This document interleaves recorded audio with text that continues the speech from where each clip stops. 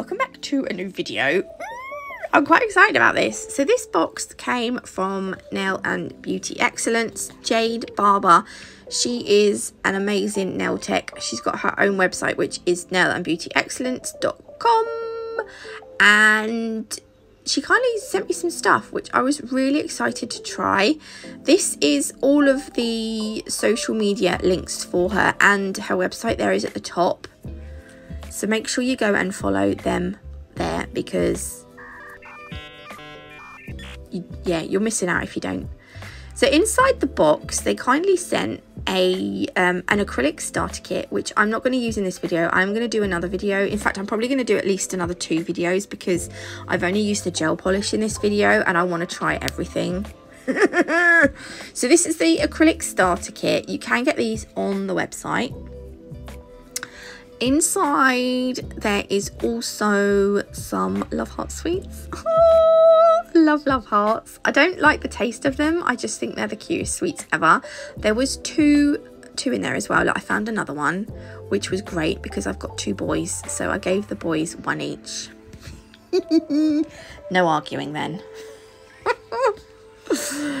Right, also inside is a selection of gel polishes. Now when I first opened the box I wasn't sure, but I did look on the website because I just wanted to check everything. Like, I just wanted to see that I knew, like, if there was anything that I needed to know. I thought, right, I'll look on the website.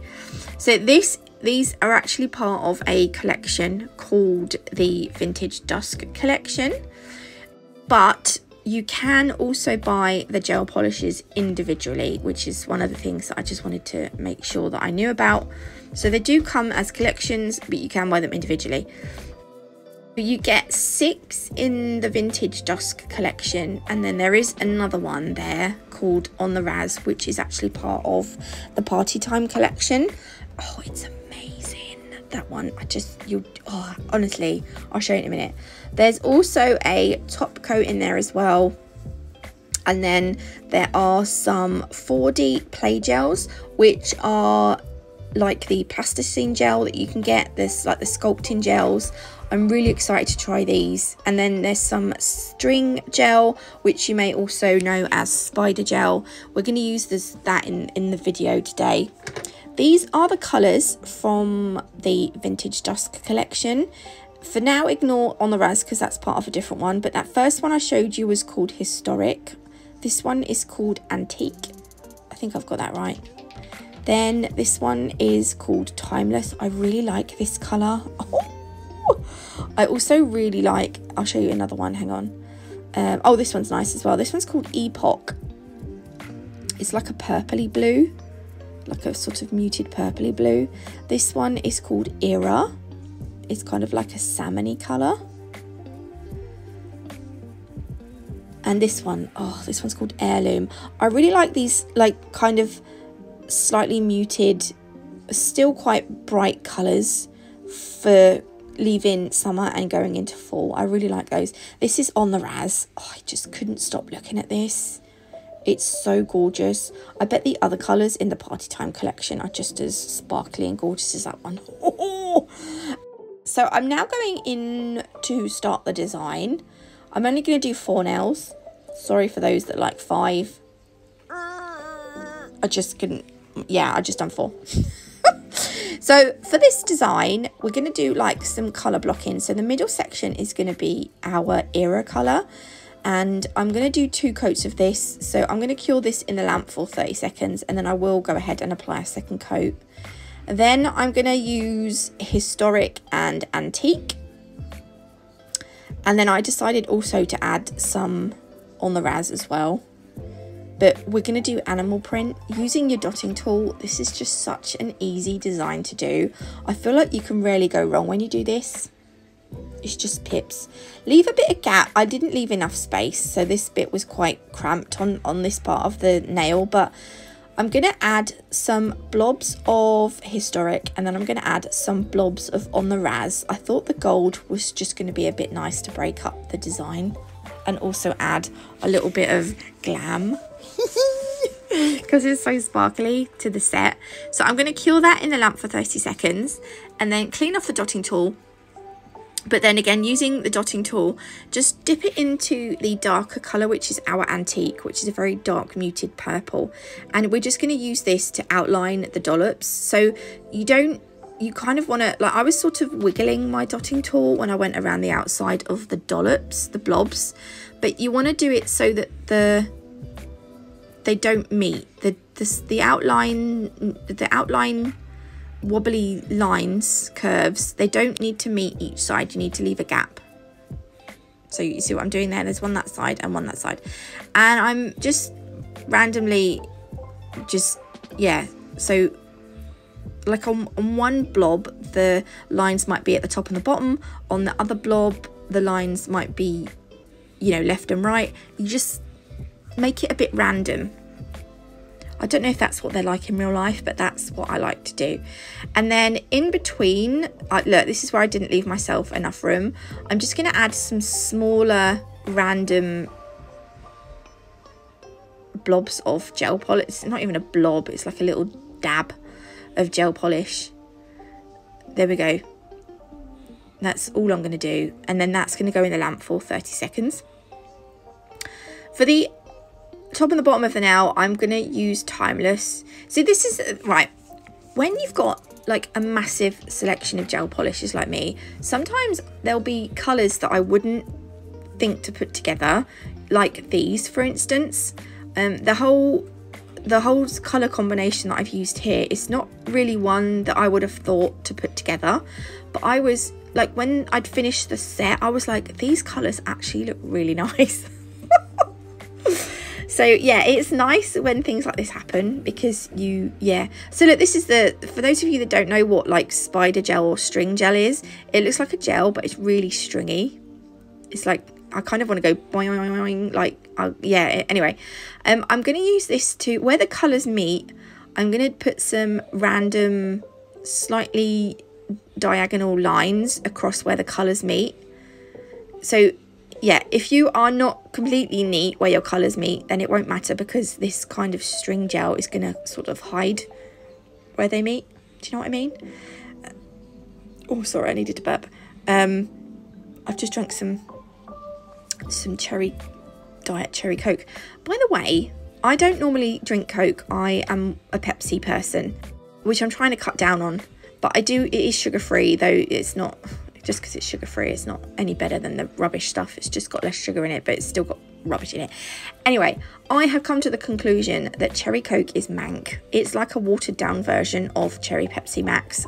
I love Cherry Pepsi Max. It's just the best. But I'm trying to wean myself off it, because I know it's not good for me. And I'm on a bit of a health kick at the moment with my Couch to 5K and all that. So don't drink Cherry Coke. That's what I was just, yeah.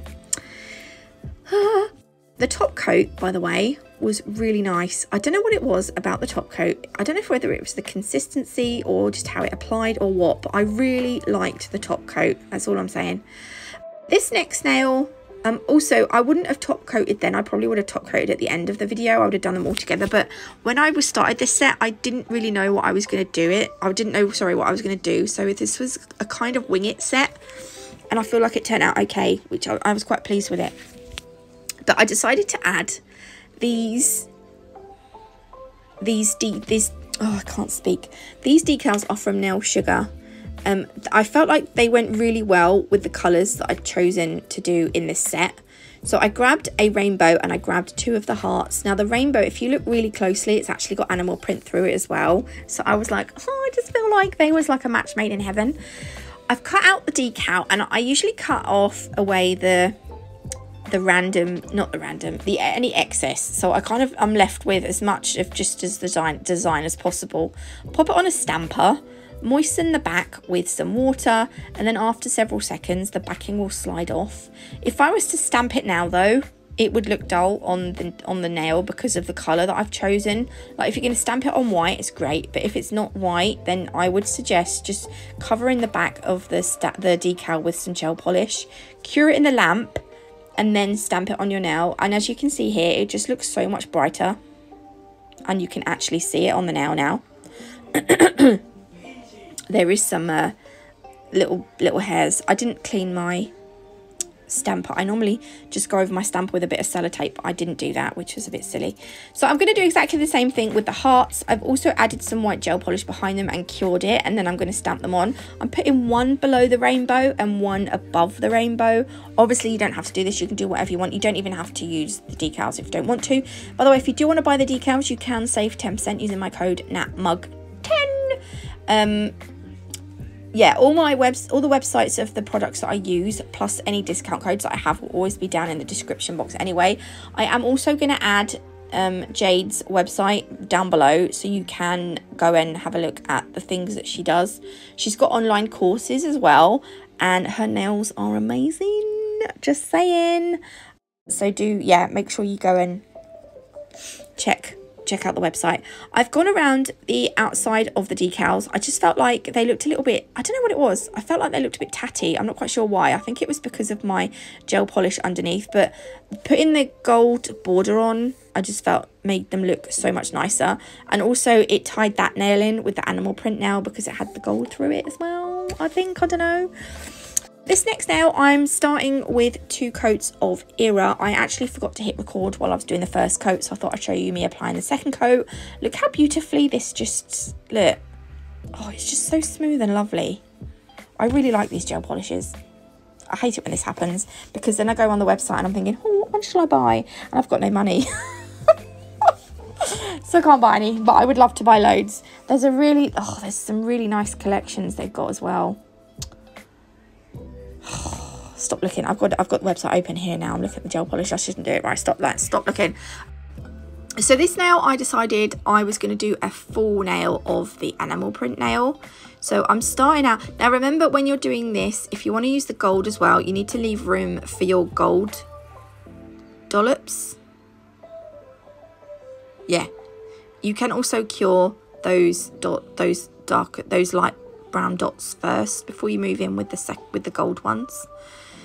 Sometimes my brain doesn't work properly with my mouth, and I'm saying things in my head. It's like I'm saying it fine, but my mouth just doesn't. It doesn't come out how I think it in my head. Does anyone else get that? Oh yeah. So I've cured those, and then around the outside of the dollops, I'm adding those wiggly curves. And again, just using your dotting tool, it's a really easy animal print design to do. And also, I don't know if it's just me, but I feel like animal print's like a really nice like a nice design to do in like the fall, because, or autumn, depends where you're from. You might call it autumn, you might call it fall, because they're kind of like brown colours, aren't they? Yeah. Though that said, I've seen some really gorgeous summer animal print nails done with like neon colours, and they look equally nice. I know some people just aren't fans of animal print, but again, it's like each to their own, isn't it? So yeah, once I've gone around all of the bigger dollops with the wiggly lines, arches, curves, whatever you want to call them, I will go in then with the dotting tool to make some little dabs, just like little random. I did leave myself a bit more room this time as well, which was quite good of me. Pat on the back, Nats, pat on the back. There we go, like that. But once I'm happy with all my dollops and my dabs, I will pop it in the lamp to cure for 30 seconds, and then I think I'm going to top coat it again. No, I don't. I do top coat it, but for some reason I don't think I show you me doing that one, which is a bit weird. So this one, I'm going in with a coat of our historic gel polish. Look, it just covers really nicely. And she did say you only need thin coats of these, and yeah, I have to agree, you do, because it just covers really nicely. This is a blooming gel that I'm going to use. I don't know if there is a blooming gel on the Nail and Beauty Excellence website. I'm not sure, but I've lost what I was going to say. Yeah, I don't know if there's a blooming gel, but I'm going to do a marble using some of the colours. So I'm going to do like lines of the colours, and then I'm going to run through the colours with a dotting tool.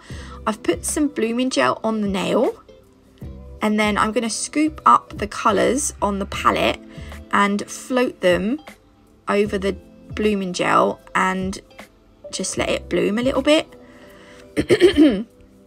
And also when you're doing marbles, well, this is what I do. I will take a lint-free wipe before I've cured it, and I will push it up gently up the side of the nail, and then I'm going to slowly pull away the wipe.